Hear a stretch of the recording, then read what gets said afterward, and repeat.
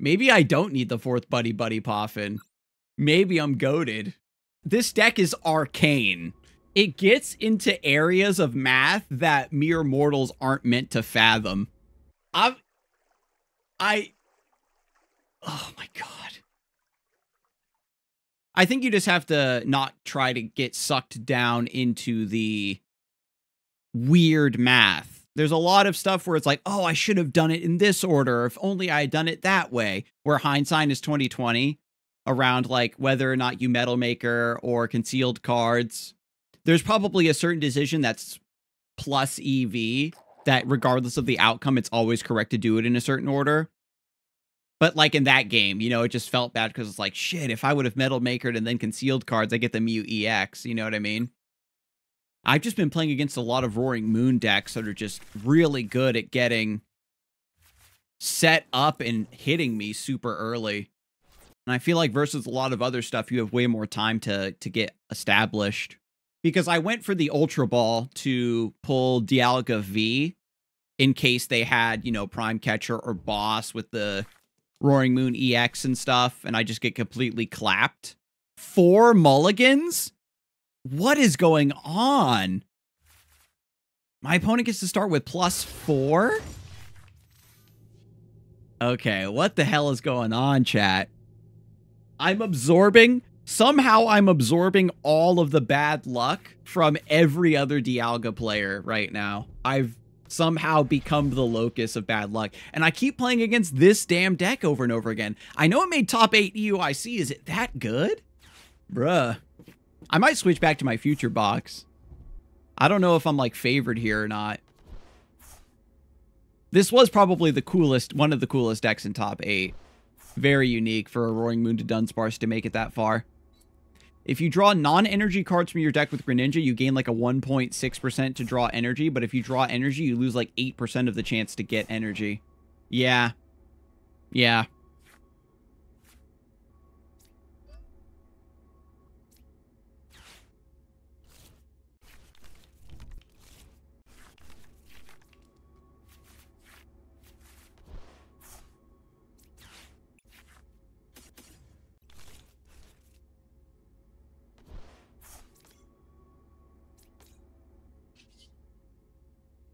And I can magnetic lift.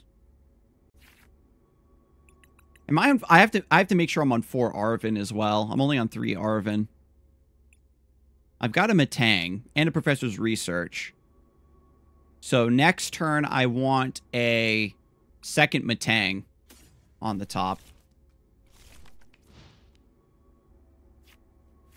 And so in this scenario, assuming my opponent doesn't Iono, I get completely, like, eviscerated, evaporated, vaporized by Iono right here to rig a Metang on top.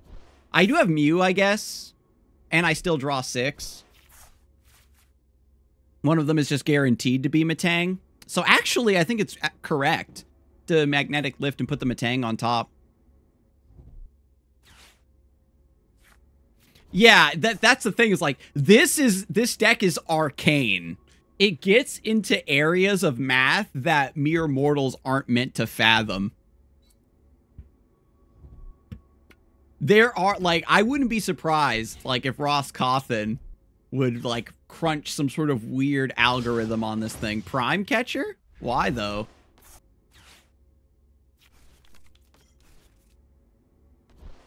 That seems excessive.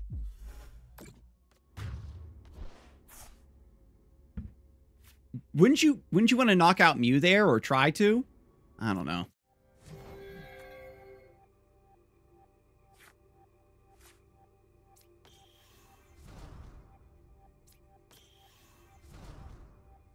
So I've got Professor's Research, I've got an Attach for turn, I've got Restart.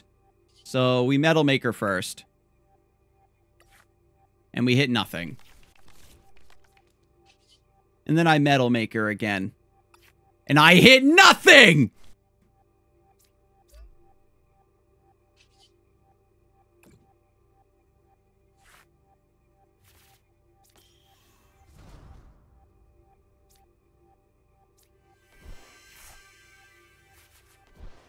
No energy in this part of the deck either after the research.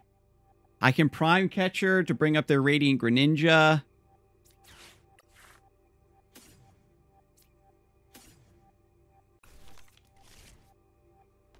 I guess I could sneak in an Evo this turn.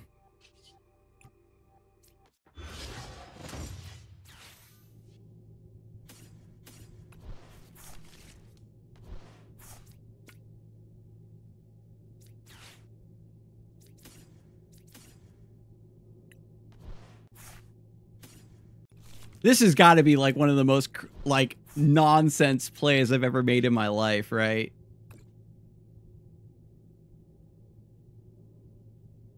The good news, no valid cards. What? Oh, I don't have another Metang? My other one's in the prize cards. So I literally needed to discard the Prime Cat. It doesn't matter. It gives me 2 Dialga VSTAR in play. Oh, this is so cursed. Like, if I get enough Metal Energy, I can at least go for Metal Blast or something.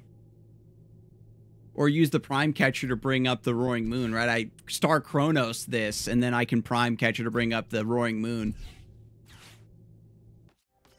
This is actually so insane.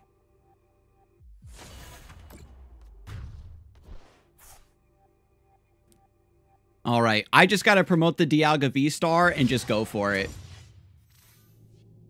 If you Ultra Balled the Metang, you could have Super Rodded it in. That's also true. That is very true.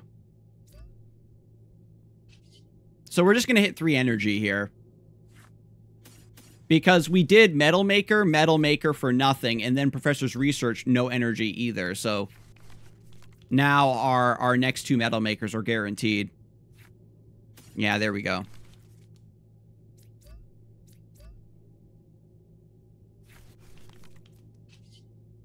And then we Star Chronos this thing.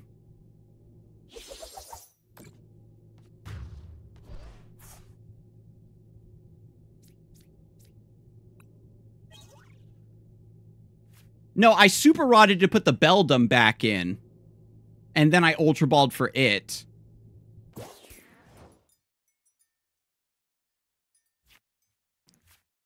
So I've got Prime Catcher to bring this up. It's got 290. 280. I need 1 more Metal Energy in order to bop this Roaring Moon. There we go. So now I'm going to put Metal Energy here, and 1 there, and 1 here. So now when I Prime Catcher, I bring this up.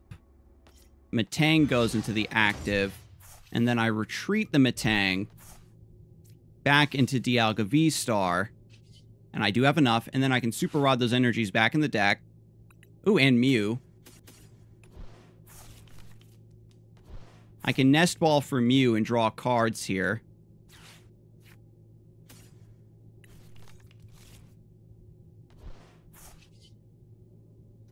Before I draw, I should Metal Maker.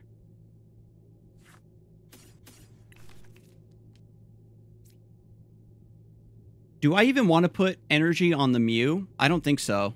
There's not really any attacks I want to copy except, like, Radiant Greninja's concealed cards to maybe knock out these Dunsparces, which is very, very cute. But there's always a chance they get the Dunsparces, and then it doesn't work out for me. Yeah, so I think that I'm not going to try to be cheeky with a play like that. If my opponent had a worse setup, I think I could abuse the Dunsparces for sure.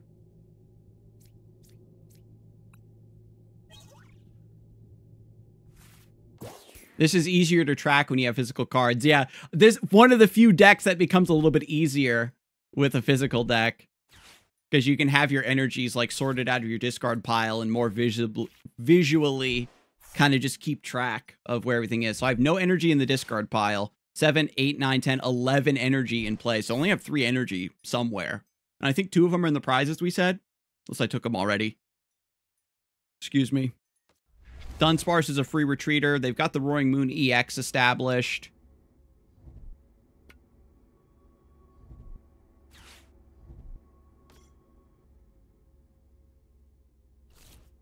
Yeah, so they've got the Frenzied Gouging. I already used my Lost Vacuum, so I can't, like, use Lost Vacuum to knock this out.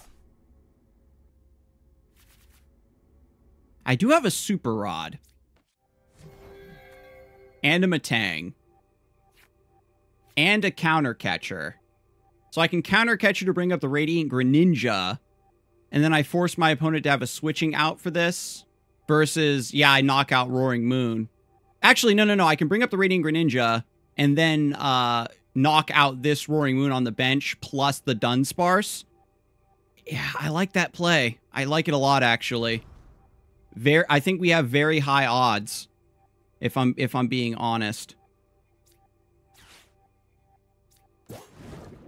I think this is my best play regardless. I can Nest Ball one card out of the deck. And then Super Rod. 3 energy back in.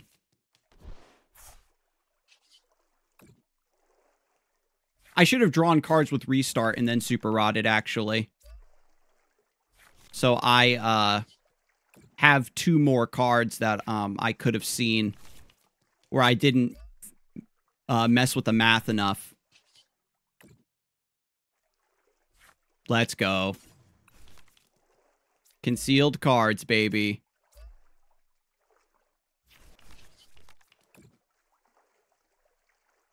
Moonlight Shuriken. Oh, wait, this is 3 prizes. Wait, I'm super dumb. Whew. So, again, I could have restarted to draw 2 cards there before I Super Rodded. So then there's 2 less cards in the deck and slightly better odds for the Mew. Oh, my God. Oh, my God. Drawing first would have been bad, but you got there, so no worries. And I didn't draw. I thought that not drawing was bad because I want 2 more cards out of the deck, right? Bruh. The Roaring Moon deck is so cursed. Hello, TT. You're hiding behind my word bubble. You want to go first? No. I want to go second. I forgot to put in the 4th Buddy Poffin and the 4th Arven. What do we cut for 4th Arven and 4th Buddy Poffin? I think I cut a Vitality Band. I'm on 2 Vitality Band. I think I'll just cut 1. Here it is again. The Vitality Band is really good so I can Star Chronos a Roaring Moon EX if it doesn't have a capsule on it. So having 2 makes it really strong if 1 is prized. Yes, I will draw 1 more card. Oh, baby, let's go. Maybe it's okay. Maybe it's okay. I'll cut a Vitality Band for a 4th Buddy Poffin.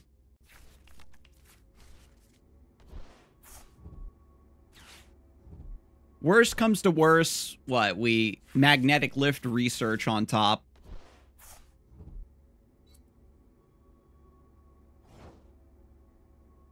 All right, pretty chill turn from my opponent. Double Vitality Band. Ugh. Cringe. Oh, I'm gonna get ya. I'm gonna get ya. Yeah, we really got nothing going for us. So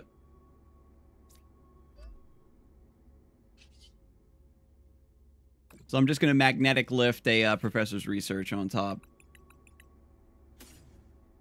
And I guess we can check the deck while we're here. Mew's here. Radiant Greninja's here. My Dialgas and VSTARs are here. Ciphermaniacs is kind of cool. Prime Catcher's there. 9 energy in the deck. That means that 4... I have 2 in the hand. So it's 9, 10, 11, 12, 13. So there's 2 energy in the prize cards. I forgot to check my Super Rod count. And my Lost Vacuum. I didn't see if Vacuum was in. I forgot. But if this Vitality Band was Lost Vacuum, right? Or the 4th Buddy-Buddy Poffin, we just have like another Beldum in play and we're cool. I don't know. Ooh, hang on.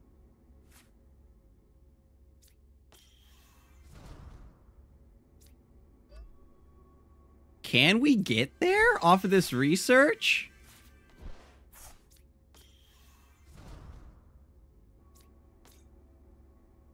I can retreat one more energy, and they get to do frenzied gouging. I can retreat and then like super rod, you know, 2 energy back in the deck to promote the Dialga VSTAR. I've only got 1 Metal Maker. I'd have to hit like the strongest Metal Maker of all time. When I could just Magnetic Lift again, but there's a chance that they just have attach boss, and I'm kind of cooked anyway. So I am going to extend. And I want everybody in chat right now to cover their eyes and not look at what I'm about to do.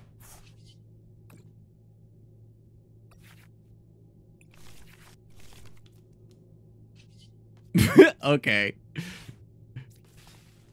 Yeah, we just switched back into the Beldum. I bailed. I said, oh, I got the switch. Never mind. Rip. I guess I should have just magnetic lifted again, but I wanted to go for the gold. That's incredibly low odds. I'm such a silly Billy. I guess we just magnetic lift again for Lost Vacuum or like another Metang.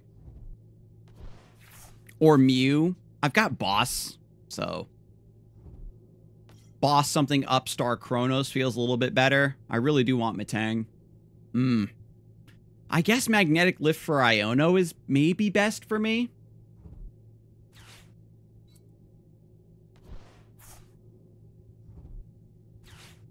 Okay, yeah, they have Prime Catcher anyway.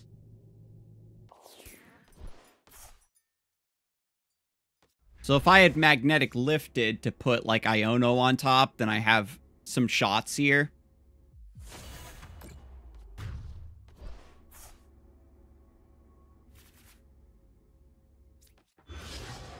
Yeah, so. Got my own Prime Catcher, but that doesn't really help me. Yeah, so if that was like an Iono. Yeah, so I'm just gonna do this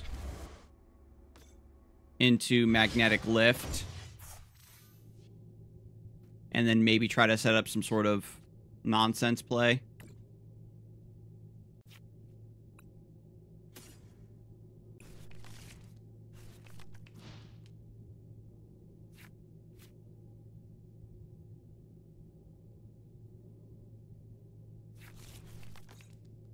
I haven't seen a single one of these moon decks actually use the Dunsparce yet. The Dunsparce is just there as a pivot.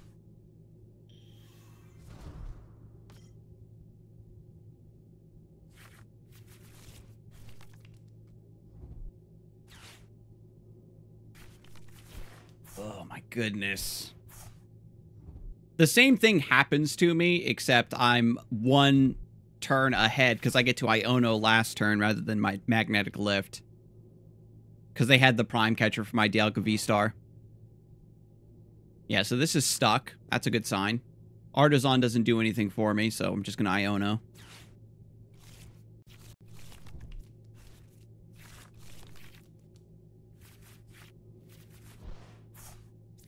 Alright, so we got the Metang. Got Radiant Greninja. Go for concealed cards. Counter Catcher. Let's bring up the Roaring Moon. There's Arven. I can retreat the Beldum. I need Dialga VSTAR. And they don't have a Roaring Moon EX established. So with the Counter Catcher, I can Star Chronos. Star Chronos is probably unlikely, but just hitting that is worth. Because I've got the attach for turn. Maybe I hit 2 of these.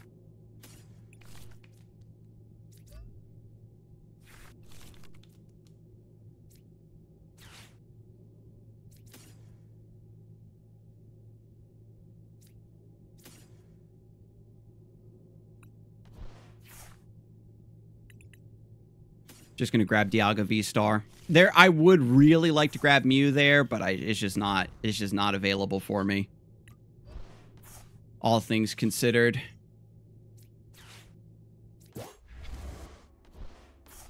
And there's a world where I pre-commit, you know, and then I retreat and Super Rod, so there's a couple more energy left in the deck.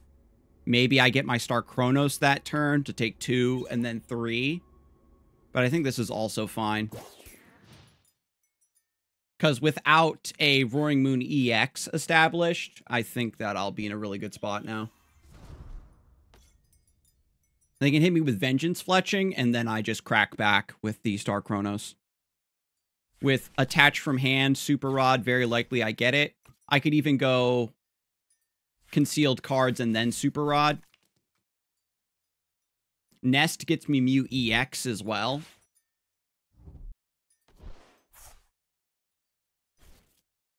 So I can Nest, Attach, Super Rod, then Metang, draw 3. And then I just need to hit 1 energy off of all of that. So maybe it's Concealed Cards, Nest Mew, Attach Super Rod, restart for 3 Concealed Cards, and they concede? What? Because they can't knock out the Dialga, they see it coming. Somehow we won that game. It was not looking like it was a valid game, but we got there. Because your Star Chronos is going to put you so far ahead, your opponent is scrambling to put together a big attack. And we saw that at EUIC. I was talking about it earlier, where Tord Reklev was just hitting stuff, just dealing preemptive damage and forcing the opponent to respond. Ooh, that's a sick Yokohama coin. You forgot again. We don't complain about free wins. Amen. Welcome in, Mad Wheels. Maybe I don't need the 4th Buddy-Buddy Poffin. Maybe I'm goated. Is there a way to refill your prizes in Pokemon?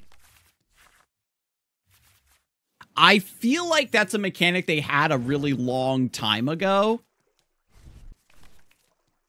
But I'm pretty sure that does not exist in the current format at all. Or at the last several formats at that. There are cards that say when this is knocked out, your opponent doesn't take a prize. Honestly, Mad Wheels, you should immediately build and play Alessandro's Pidgeot EX control deck. That is 1 billion% your deck. It's a control deck that runs like 7 or 8 different win conditions, and then you have a card that lets you search out any specific of those annoying cards and win conditions to counter your opponent's deck. So if you know your deck and you know your opponent's deck and you know the meta, you just become nigh unstoppable. Your opponent has to be running completely harebrained nonsense in order to stand a chance.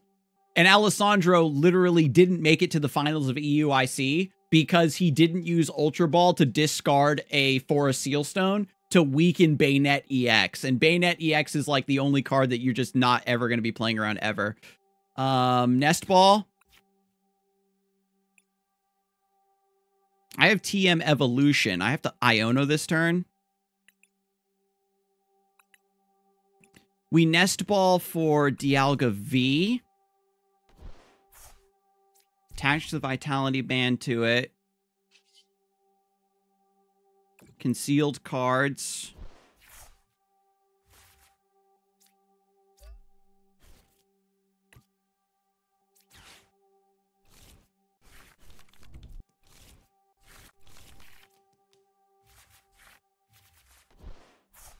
Got Beldum. The Lost Vacuum is going to be really nice.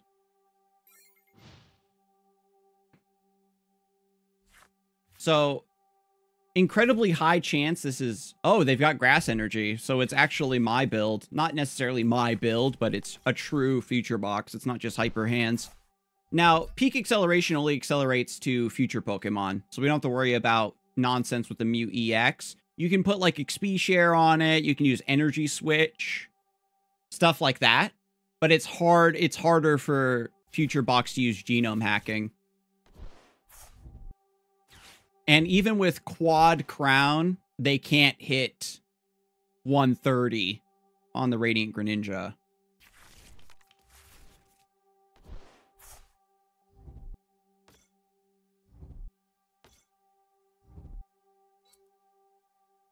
Wow, they're thinking about it. They attach to the Mew. They're really thinking about it. I guess Electric Generator does get you there if they are on that version. There's like a hybrid build that still runs like the batons and the generators. Yeah, they're spreading the energy all around. They might be on Guard's double switch version. I can evolve Arven for Buddy Poffin and Evo.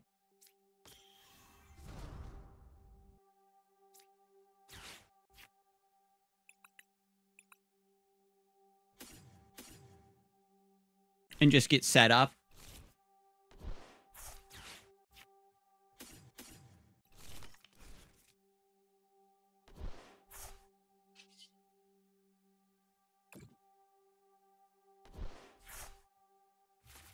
Oh my god. Punished, I guess. Just thin these out. Do I Buddy Poffin for another Beldum? This Radiant Greninja is going to go down, so my next slot is actually reserved for Dialga VSTAR. I'll just save the Buddy Poffin as like Ultra Ball fodder, I guess.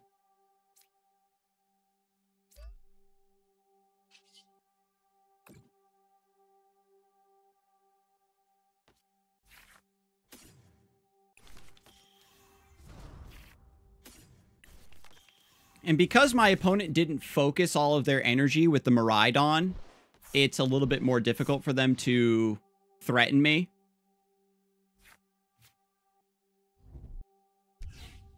But yeah, it's Alessandro Crimasoli. He made top 4 at EUIC. And he posted the deck on Twitter as well. His Twitter handle is iCaterpie. And so with Vitality Band, right, I can use Star Chronos to knock out the Iron Hands EX. And with Lost Vacuum, oh my god, if I get Prime Catcher.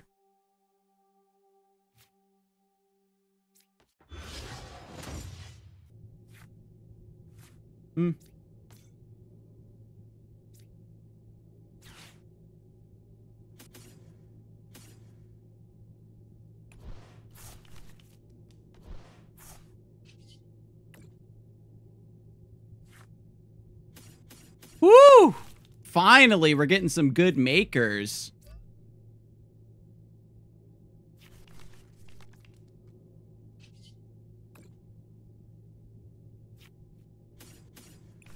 Hallelujah.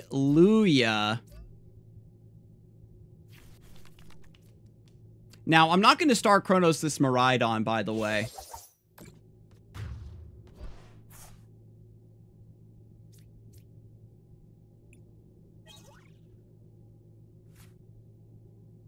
The curse has been lifted. We had to prove ourselves worthy.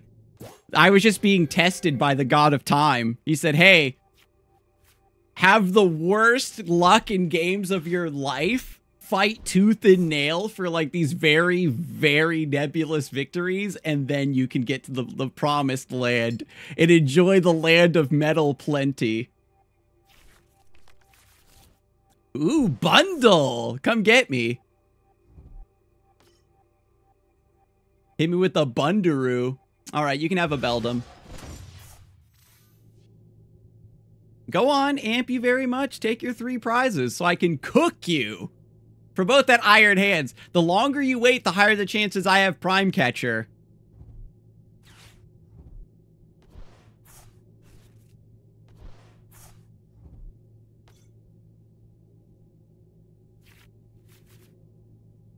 I'm just gonna Lost Vacuum this frickin' thing. Oh, they're gonna... Okay, that's cheeky. They're just gonna peak acceleration. Okay. Tango, please be nice to me.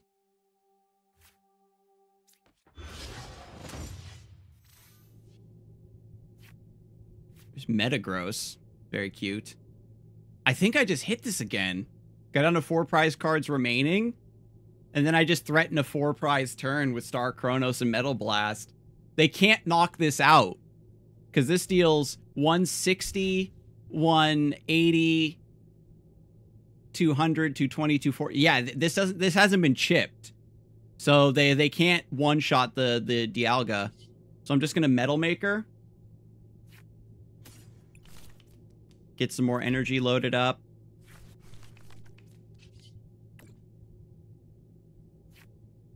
It is a shame, because I guess there is a world where they can bring up this Dialga and, like, amp for 3 prizes. But because I go down to 4, I still just snatched the game from under them, don't I? I could even Lost Vacuum this baton away right now. No, I don't want to do that, because then they can attach a future booster instead to get extra damage. We get a follow from Walking Art. Thank you and welcome to Knighthood Walking Art. They're trying to copy your VSTAR attack with Mew. It could work if they have, like, attached triple energy switch. If they're on it like that, then so be it. If you have 3 energy switch, then you are the goated king of all.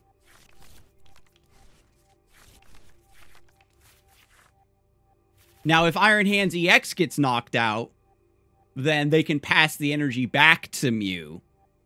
But that's why I run Miraidon EX, the big future one, in my deck, because it lets you hit these 280s when you need to. That lightning energy was a manual attachment. Prime Catcher. Okay, yep, there it is. They do Prime Catcher, they amp for 3 prizes, and then I Star Chronos and take all of their shit. Because I Chronos, because I have Vitality Band, my Star Chronos knocks out the Iron Hands EX. And then I destroy their entire existence. Ciphermaniacs is also kind of sick with Star Chronos, because you know your next top deck is going to be what you want. Oh shit, they're going for the Iron Leaves! It's the same difference, right? Prism Edge only... Okay, it is boosted. Okay. Yeah, I just Star Chronos and win. They only have 2 prizers in play. 180, 200, 260. They need quad... You need quad Iron Crown for Iron Leaves to take a knockout. Yeah, so they can't promote anything after our Star Chronos in order to win. And again, that's... So Metal Blast deals 250, Star Chronos deals 230. So again, that's the secret, by the way, chat. When you're playing this build of Future Box, it's not just Iron Hands or Bust. You run the Future Miraidon EX when you're playing into a matchup where your opponent has a 280 HP Pokemon. So you have something that you can set up and start building up and take those final prizes.